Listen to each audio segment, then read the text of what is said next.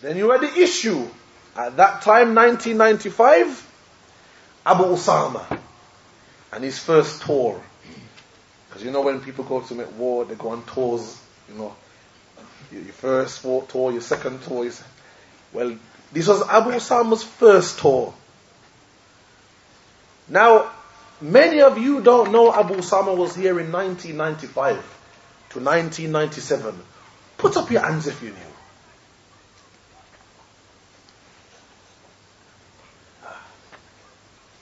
4 out of the 400. Many of you don't know this. But Abu Usaamah had just graduated from Medina and came over to England, and I quote, to help the black community. Yarhamukallah. I quote, to help the black community.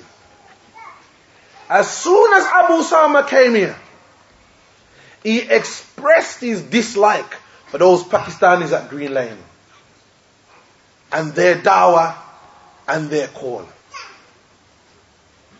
That's the first thing he expressed. He also expressed, I ain't doing nothing in their masjid. They ain't here to help us. They're just here to use us. Some old slavery talk. Huh? So, when he came here, he probably felt that the brothers from Birmingham were able to help his cause. He wanted to settle here in England and call the people to La ilaha illallah, or should I say, to help out the black brothers. We in England could not afford to take care of him. In Birmingham, sorry. We couldn't afford it. We had no masjid. There was maybe 30 of us, 40 of us, black brothers. But we couldn't afford to take care of Abu Usaamah and pay his needs and his wants. So what did he do? He went to Brixton. So now, we're going to talk about this era of time. This time here, Abu Usaamah going to Brixton. 1996, 97. Abu Usaamah was in Brixton. They couldn't afford to take care of him. Because Brixton, they were surviving in the masjid by the skin of their teeth. To be quite honest, before I enter into that, when Brixton inherited their masjid down there, and I remember the day, it was called a revolution, when the Sufis who used to own the masjid were forced out. At that time you had Faisal, who used to give dawah down there. You know Faisal Jamaiki, Ta'abani, Takfiri. He used to give dawah down there. Along with Abdul Malik, who was worse than Faisal. But many of you don't know Abdul Malik Trinidadi. You don't know him. But he was worse than Faisal. The revolution took place in the masjid, where they were going to put somebody new in charge. Salafi. Somebody who had to rule it with Quwwah. Why? Because Brixton is not no easy place to go in like that. And alhamdulillah, they chose Abu Sufyan. Because in that time, dawah in London was headed by the likes of Abu Sufyan. Like it who like it, hate it who hate it. For those who know Abu Sufyan, he lasted 6 months. The reason why he lasted 6 months wasn't because Abu Sufyan is a horrible person. But Abu Sufyan said, Faisal can't teach here no more. Faisal's wife can't teach Arabic.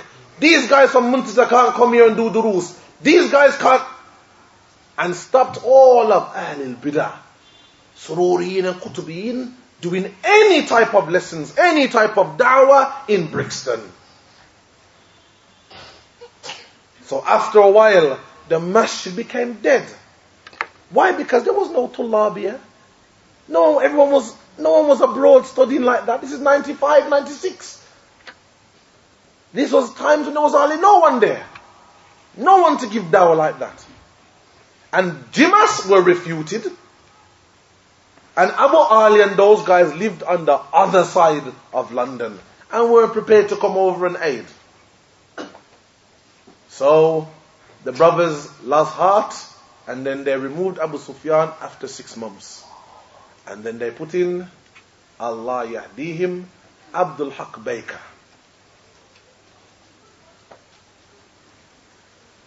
And then the masjid went downhill. But we will get on to that a bit later on. This is going to be a long lesson, inshallah, ikhwan wa akhawat. It's important that many of you understand some of these masail and some of these issues that took place in the past. Anyway, Abu Usaamah goes to Brixton, and they can only afford to pay maybe £120 per week to do a khutbah, and so because they have no money, so he's in a dilemma now, because he doesn't want to go back to America. He wants to stay in Great Britain. Brixton themselves, there were plans that they wanted to do. They wanted to open a bookshop in their masjid in order to generate some fulus, some money. So after a few months, another group who turned up in London, who set up a bookshop and started looking to infiltrate Great Britain, turned up. And that was Ihya Turath. Now some of you need to know about Ihya Turath. Who are Ihya Turath? Ihya Turath, they were a charitable organization. This was the origin of Ihya Turath. They were a Kuwaiti organization set up to spread the khair, money to the poor and the needy. Now you have to remember Kuwait, in the 50s, the 60s, oil appeared in Kuwait. Kuwait is only that big on the map. You can go from one side of Kuwait to the other in 20 minutes. Yet at that time they were supplying 1/5 of the world's oil. That's big money. The population of Kuwait was maybe 900,000 people, in which half of them became millionaires. Instantly. So now these people needed to give sadaqah, because they're going to pay zakat. So here comes Ihya Turath. They set up this organization in order to gather the zakat of the aghniya, of the rich of Kuwait, and distribute it to the poor around the world. So what went wrong? What actually went wrong is that Ihya Turath decided to open up an Islamic wing of their charitable organization, in which they put the likes of Abdur Rahman Abdul Khaaliq, the Sururi, the Qutubi, Abdul Sabt, Sururi Qutubi in charge. Now their plan is just to spread their Sururi Qutubi dawah up and down the world. So what would Ihya Turath do? Look at the evil of Ihya Turath. They would go to a place like, for instance, Kenya. This is an example. I'm not saying they did it, but they did the same thing in many places. They would go to a place like Kenya, where there were probably a few people who graduated from the Jamia who knew Arabic, but they were poor, because Kenya generally is a poor country. And in Kenya, when people are poor, you can influence them to do quite a lot. If you got, like Shaykh Muhammad said, Kuwaiti dananir, hey, the Kuwaiti dinar. Huh? So what they would do, they would go to a country like this, go to some of the tullab and say, look, we're going to build a masjid. in your community. We're going to build a markaz in your community. Maybe 2 or 3 of them in Kenya, because it's so big. And what we want from you, we want you to be the imam. Now, this is an individual, talib, maybe 25, 22, 23 years old. That's not even got a job. He's probably living on 30 pence or 20 pence a day. He has no money. Now this organization turns up. We're going to build a masjid out of marble. And then we're going to employ you and we're going to pay you £600 a month. Because we have millions. And we're going to pay a few of you £600-700 a month. Now try and think about it. You is miskin, 20-30 pence a day. Now we're going to pay you £600 a month to give khutbah and to guide the people there. Then, in the summer and periodically during the year, we're going to send our tullab, our kutubi, sururi tullab, and their teachers or some of their sheikhs, and we want you to translate for them. Now let's imagine what's going on here now. You got this miskin talib, or 6 of them, on 30 pence a day.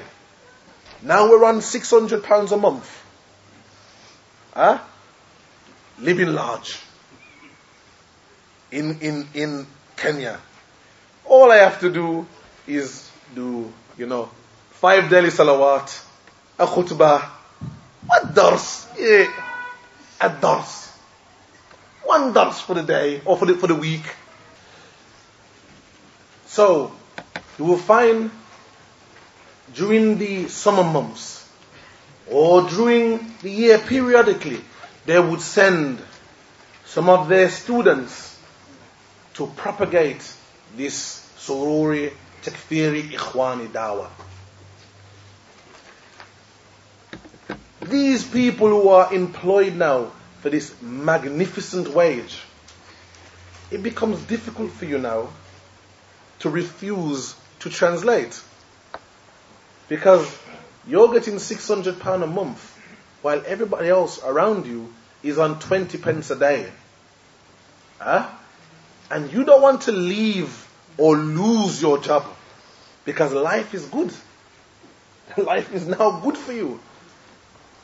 And this is how Ihya Turath went around all those poorer countries, setting up masajid and setting up marakis, and turning innocent people into takfiris, into suicide bombers, into people revolting against rulers and calling for revolt. Believe me, it was Ihya Turath and the likes of them that done these things. So now they appeared in London. Abu Anas, our Shaykh at that time, Allah Yahdihi, mentioned an important piece of information which we can't thank him more for. He said, because Abu Anas was here, he was doing a doctorate in Birmingham University. So we used to be here for long periods of time. When he went to London, he went to visit the bookshop, where he met Abdul Sept. And he started speaking to Abdul Sept, and he knows Abdul Sept, takfiri, khutubi, all of that stuff. What did Abdul Sept tell him? He goes, Ihya Turath, we're coming to cement ourselves in Great Britain. And we're coming here to target 2 individuals specifically. And we're going to send individuals to target the dawah of 2 individuals specifically. Abu Sufyan Makdawul and Abu Talha. These two individuals, we have people we're going to send to target them too in order to bring down their dawah. So now, we'll get back to that a bit later as well. Brixton have now got Abu Usaamah. And they can't afford to pay him. All of a sudden, who turns up in Brixton except for some of the members of Ihya Turath? And I know firsthand what took place because both Abdul Haq and Abu Usaamah explained to me what happened. So this is not no giddy now. This is what they both told me. Brixton wanted to buy a free 1 to 3 tape machine. You know those tape machines where you put one tape in there and it records free so that you can easily distribute tapes amongst the community and sell tapes. They were about £1,500 and they couldn't afford to buy one. Ihya Turath gave them an offer to aid them with that. But they wanted to have a sit-in first about other matters also. So, they had this sit-in. After them saying, yes, we will help you towards your cassette machine, they said, we have one more thing. We want to employ Abu Usaamah al-Dahabi to work for us. Abdul Haq and his crew of men, they will say, no, you are a charitable organization, Ihya Turath. Rather, you should pay Abu Usaamah to stay in Brixton so he's able to give dawah. And Abu Usaamah will be under us. We will be in control of Abu Usaamah. Ihya Turath says, no. We will pay Abu Usaamah to stay in Brixton, but when our scholars come over, then he works for us. Brixton said, no, we don't agree with that. And then they became at loggerheads arguing. Abu Usaamah told me personally, when that started, I told him, look, you just forget about it. Let me talk to them. You guys, take a back seat. Inshallah, I'll see you tomorrow, whatever. Let me negotiate with them. So Abu Usaamah negotiated with Ihya Turath. He used to refer to them as rich Arabs. They agreed that he would work or stay in Brixton and they will pay him. But when their scholars come over, or their tulab, or their teachers came over, that Abu Usaamah would translate for them. And they would also give those scholars a kursi or a seat in Brixton to teach from Brixton also. So look at the problem now. Abu Usaamah is not working for Brixton. He's working for Ihya Turath. This arrangement lasted for a couple of months. Then in the summer, they sent Ahmed Salam. Put up your hand if you know Ahmed Salam. Aye, mashallah. A lot of the European brothers know Ahmed Salam, huh?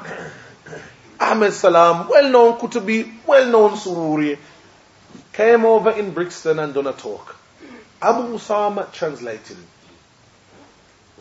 Now you can ask them, brothers, if they still have the tape. Where Ahmed Salam, in the middle of the talk, said, as for Sayyid Qutb, and Maududi, and Hassan al-Bannah, and Muhammad Surur, all of these are afdal, better and accent than any of the Muslim rulers.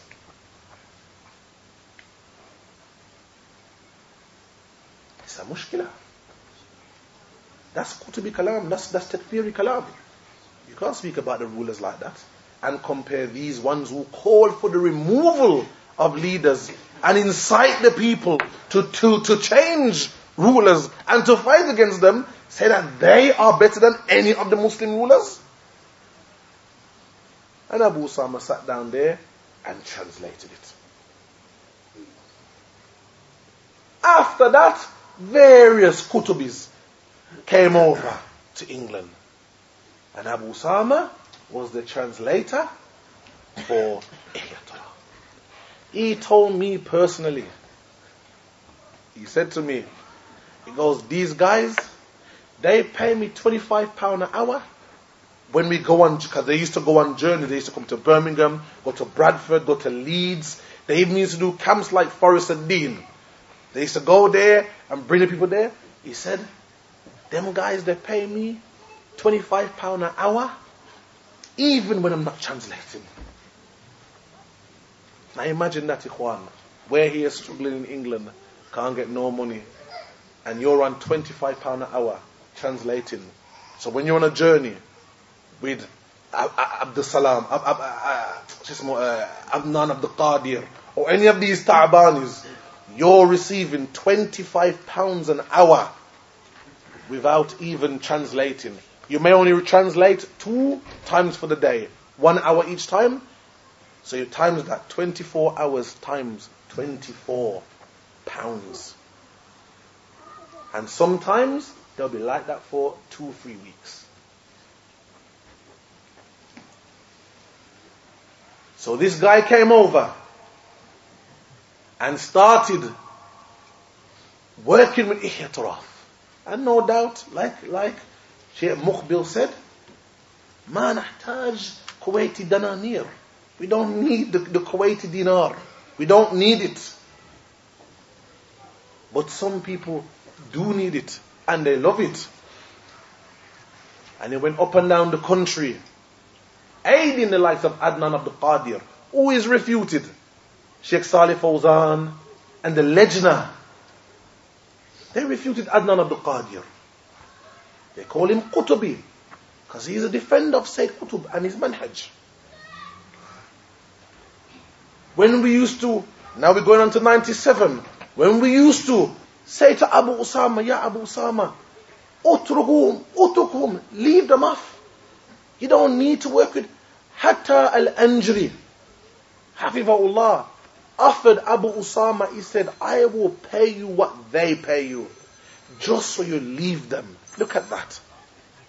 Anjri said this, I will pay you, Abu Usaamah, what they pay you, for you to leave them. What happened? He wouldn't leave them. What happens when you lend your ear to Ahlul Bidah? The Salafi used to say, it would be better for me to see my child coming out of the house of a prostitute than to be coming out of the house of Ahlul Bidah. Why? Because, astaghfirullah, doing sin is something a person will seek forgiveness for Allah for. But you being infected by Ahlul Bidah will change your deen. And you will not seek forgiveness for that, because you will think you're upon the straight path. Abu Usaamah became infected. So much so, one day he went to visit Abu Talha, and Abu Khadija was present, and I at other times was present. When he turned around and said, the likes of Shaykh Muqbil, the only reason why they refute Ihya Turath is because they used to give him money. And when Shaykh Muqbil, when they decide to stop giving him money, he decided to start refuting them and speaking ill about them. This is the kalam of Abu Usaamah in defense of Ihya Turath. So before the Isha, I'll explain that this is what took place with Abu Usaamah in his first tour. His first coming to Great Britain. He was the one that defended Ihya Turath. Al-Anjri said a statement to us at that time. Wallahi ikhwan wa akhawat. This statement should be written in gold. He said to us, Ya ikhwan, if you guys do not refute Ihya Turath here in Great Britain, believe me, it took them 5 years to destroy our dawah in Kuwait. And it goes with you guys, they will finish you off in less than a year. And you know what the result will be? This statement is just so true. Those who have minds to reflect upon what Andrew said. He said, and they will have you believe in your Salafi when you're really Ikhwan. You go and speak to them up there, ya Ikhwan. And they will tell you, where's Salafi? What are you talking about? Why, where's Salafi? Nothing wrong with Ikhwan al-Muslimin. Nothing wrong with sitting with Mami Surur and his gang. Nothing wrong with listening to them. Where's Salafi, Ikhwan? Where's Salafi? No, you're not. That's not Salafiyah. So what if we do talks or we unite with the Brelvis? So what if we call the people to vote and democracy? So what? Is that Salafi, Ikhwan? But you can't tell them you're not Salafi. That's Ikhwaniyah. That's not Salafiyah. They won't understand. So alhamdulillah, we went on a warpath with Ihya Turath. And wallahi, we done maybe 4 blazing meteors. This was things that we put out, leaflets, refuting Ihya Turath, using the Mashaykh. At that time, Shaykh Rabi', Shaykh Muqbil, Shaykh Muhammad Hadi, and Madkhali, Abdur Rahman Burj, all these Mashaykh. And we refuted them. And we finished them. And the only thing that kept them alive was Abu Usaamah. So we all came to a head. Where? Where did it come to a head? Abu Usaamah claimed, alright, we're going to make Hajj 1997, which was the most memorable Hajj we made. When we make Hajj, we're going to sit with the scholars in Medina. And we're going to ask them what they say about Ihya Turath. So we all went. From them, from those who went with us, the likes of Ismail, Abu Tayyib. From them, Abdur Razak, as-San'ani, Somali. From them, Abu Hakim was present. Myself, I was present. Abu Khadija was present. And others were present. I can't remember the names now. Every single scholar we sat with in Medina said, leave Ihya Turath. Leave them. Abu Usaamah was present beside us. Leave them. They're Ahlul Bid'ah. They will change your deen. Run, flee from them. Flee from their fitna. The fitna of the dananir of their dinar. Their wealth. Flee them. They will change your deen. All of the scholars said that in Medina except for Abdul Muhsin. Abdul Muhsin al-Abad, Hafizahullah Ta'ala, he said, my son goes with them, so I don't really know much about them, but my son goes with them, so I think there would be a good organization if my son went with them. That's it. That wasn't giving ta'adil, praising them. The Shaykh didn't really know them. But all of the other Shaykh Salih Suhaimi, Shaykh Rabi' at that time Shaykh Rabi' was in Medina. Shaykh Muhammad Hadi, Mashaykh that are not even alive now, all refuted them. So when we returned back to England, we said to Abu Usaamah, and inshallah we'll end with this point until after Isha, we said to Abu Usaamah, what are you going to do? what are you going to do? Because you're the only one who's saving Ihya Turath now. What did he say to us? He said, Inshallah, I'm leaving this fitna and I'm going back to America. Shuf al-tashwish. Hey, look, you never said they were wrong. You said, I'm leaving them and I'm going back to America, my homeland. What did he do? Except that he went to work for Ihya Turath in America, in Florida. Well, inshallah, we'll continue the rest after Isha. As soon as we got this, their propaganda started.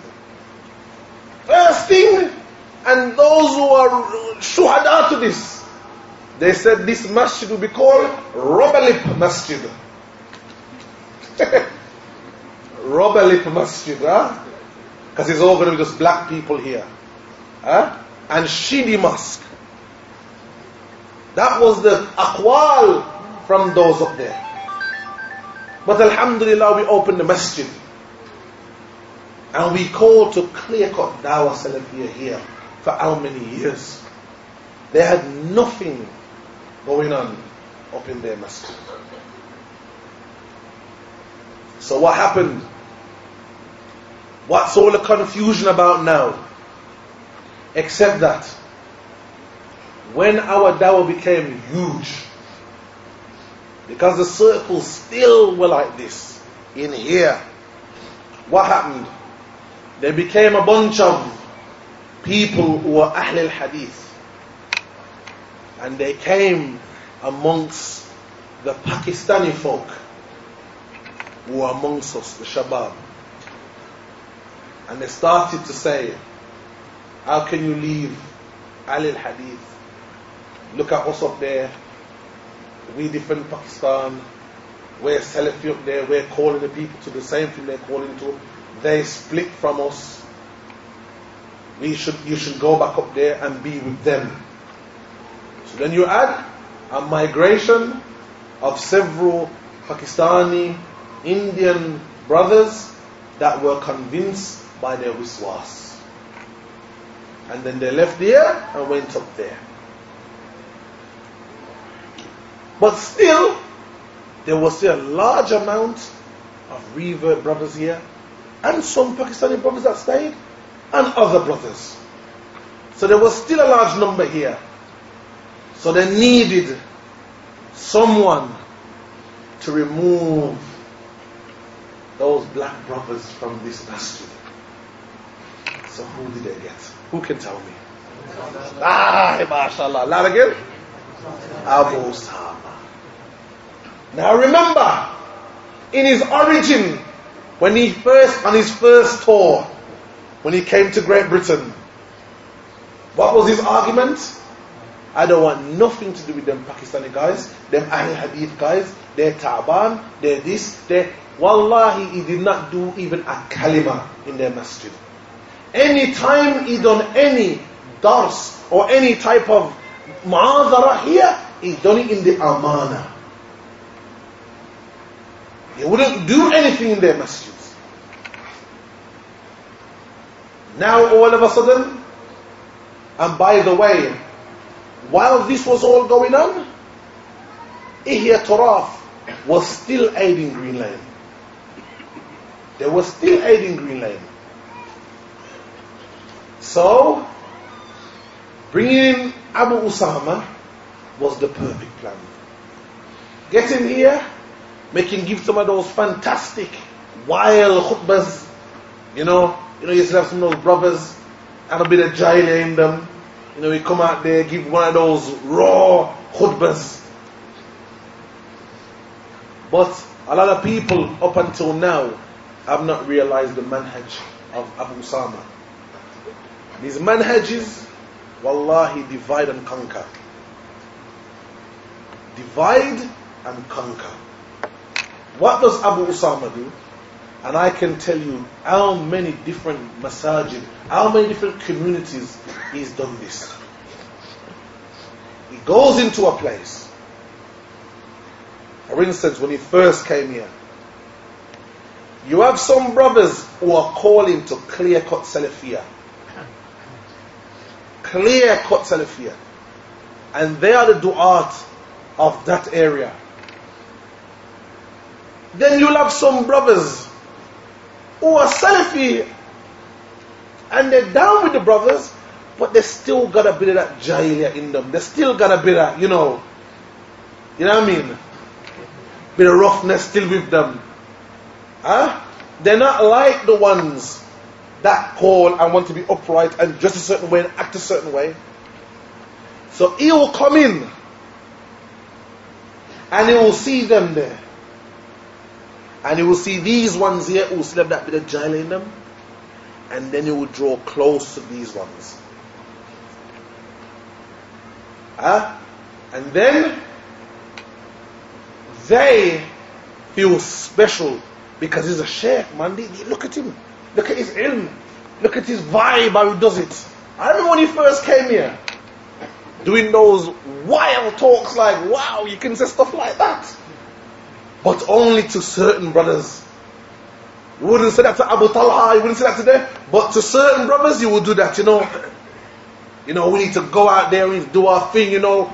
Messenger of Allah. I remember somebody when he gave the translation of the hadith, you know the hadith, any of you, where the Messenger of Allah had won or had defeated the people. And he had got the booty, got the war. What's booty again? Huh? Spoils of war, that's it. So one of the Bedouin Arabs, they came to the Messenger of Allah and slapped him on his back and said, Ya Rasulullah, give me some of Allah's wealth. Like in a raw way, because he's a Bedouin Arab. So the Messenger of Allah turned to him and smiled and said, give him some of the spoils of war, inshallah. Because the Messenger of Allah was like that, because he grew up with the Bedouins and he knew their usloob. As for Abu Usaamah, when he translates it, he said, yeah, and this guy, he came to the Messenger of Allah, you know, one of those kind of ghetto guys, right? And he slapped the Messenger of Allah and he's back and said, yo, give me some money. Give me some money. Now if you don't really know the hadith and you hear that, you think, man, serious man. The Messenger of Allah was, he was. Nobody fools the people with this. And he gathers those people who are impressed with that. Impressed with it. So we can spread his thing. I remember we done a trip to Brixton years ago. And wallahi, the likes of Abu Fadail is a witness to this. We were on Salafiyah, clear cut. This guy came about, we did a trip to Brixton for some meeting and some dawah, some darts. And on the way back on the coach was full of people, all black people, because that was his thing. And he turned around to us and he goes, you know what we want to start doing? We want to start inviting the likes of Siraj Wahaj. Can you know Siraj Wahaj? Anyone know Siraj Wahaj? Can you know, he will inspire the people. He won't really say nothing wrong like that. He might just quote a hadith wrong or something, but he'll inspire, make people move and so on and so forth. And we just do a conference, get Siraj Wahaj, and let's do it with the Hizb Tahrir. So we can get their people there and they can see Salafi Dawah and they can see, this is how it is. I remember Abu Fadail went to him, but isn't that against Sunnah? He's like, but we're just trying to just do Dawah. He goes, but isn't Dawah Tawqifiyah and not Ijtihadiyah? Isn't Dawah something that is revealed and we follow what has been revealed and not something that we just make up from ourselves? He was like, yeah, I hear what you're saying. Like, I hear what you're saying. I hear what you're saying, I'm just saying, it's an idea. It's like, this is Abu Usaamah. I'm telling you, Kwan, this is him. So anyway, they brought back Abu Usaamah. Back here on his second tour. Second tour of duty. Now he's with Green Lane. Money, getting paid, and sitting down, calling the people away from here. How many of the brothers that we know personally, brothers, and that's why I mentioned at the beginning of the talk, this talk is for those 4 groups of people. Those who know what took place over the last 20 years and have stayed firm. And then those who know what took place and they're acting like they don't know. Because they may have a desire. You know what I mean? Sitting in Abu Talha's lessons is a bit boring. It's not, it's not all of that. Abu Khadija's lessons is not all of that. It's listening and taking notes. It's not a vibe. Huh? And we find it hard to get into that, but Abu Usaamah, mashallah, it moves me. When I hear him, it moves me. It makes me feel good. And any of you, Ikhwan, consult your hearts now. Consult your heart. Those who have listened to him, at one stage when you first heard him, didn't you feel that like, yeah, this guy's a bit, because he has that effect. So now, the whole legion has teamed up again. Ihya Turath, Abu Usaamah, and those who are with them. So now we find those people coming here, confused as to, are they, on the clear-cut Salafiyah? Do they really, are they like you?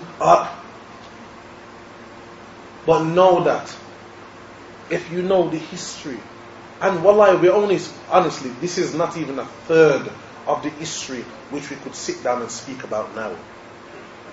There's many issues I have not mentioned. I haven't mentioned the haqeeqat of Brixton. I haven't mentioned Luton. I haven't mentioned no more about Abu Alia. I haven't mentioned about Suhaib Hassan. I've mentioned none of them. I've just mentioned about what has taken place here in Birmingham now. Those people who have this problem in their heart and they feel like some of the ijtihadis that have come about, that that we go there and we go here.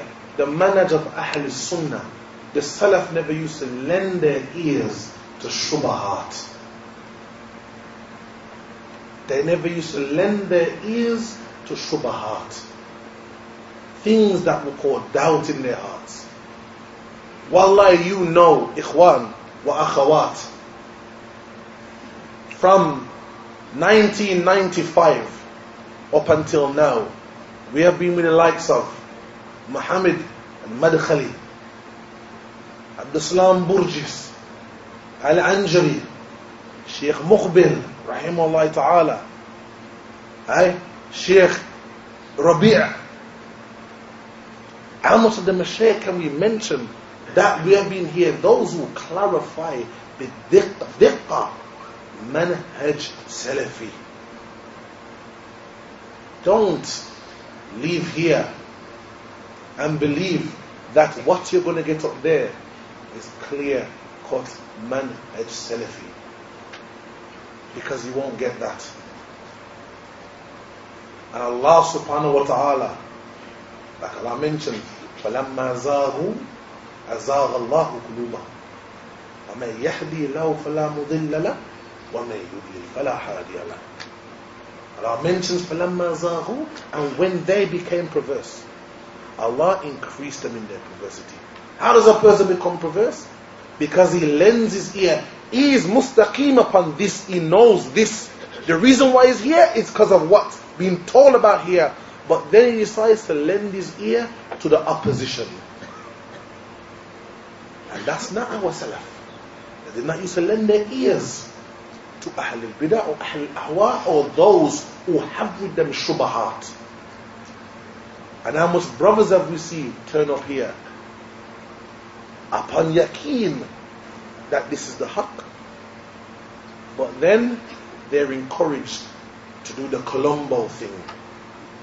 Like I mentioned before, go and investigate what really happened, as if what you've been told here is a lie. So we just gave you this brief history as to what has taken place over the last 20 years or 22 years for those who were here prior to Maghrib, and those who have turned up now will just have got the tail end of what's taking place. And that which is khair from what I said is from Allah subhanahu wa ta'ala. And any anything incorrect or anything wrong, then it's from myself. Wa subhanaka Allahumma wa bihamdika ashhadu an la ilaha illa anta astaghfiruka wa atubu